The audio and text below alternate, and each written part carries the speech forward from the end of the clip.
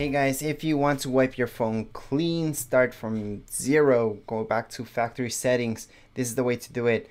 And that way you guys will get rid of the iCloud that's in it, all the pictures, everything will be erased from it. Okay, so quick warning, that's exactly what this video is for, erasing everything and putting on new stuff onto it. So what we're gonna do is go right into your settings, so that's your settings right here. And then we're gonna scroll down until you guys see general. Under general, once again, we're just going to scroll down, all the way down, we're going to see shutdown, and then above that it says reset. So tap on reset, and then right here you guys will see erase all content in settings. That's exactly the option that we need to choose, which is the second option. So we're going to tap right there, and it's going to tell you exactly this. Some of you might get this message because it's uploading new stuff. Some of you may not. Okay, so we're just going to erase now. If you guys had a passcode, it will ask you for a passcode. If you guys don't, it will not. Right now it's saying to erase iPhone. I'm gonna go ahead and click on that.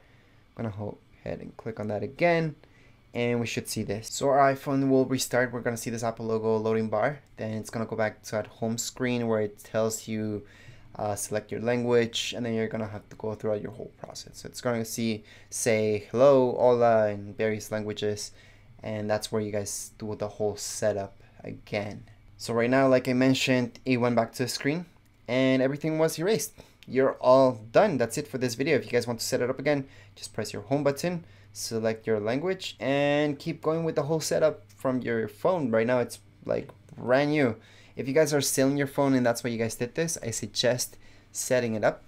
When it comes to iCloud, you guys can skip all those steps and just set it up.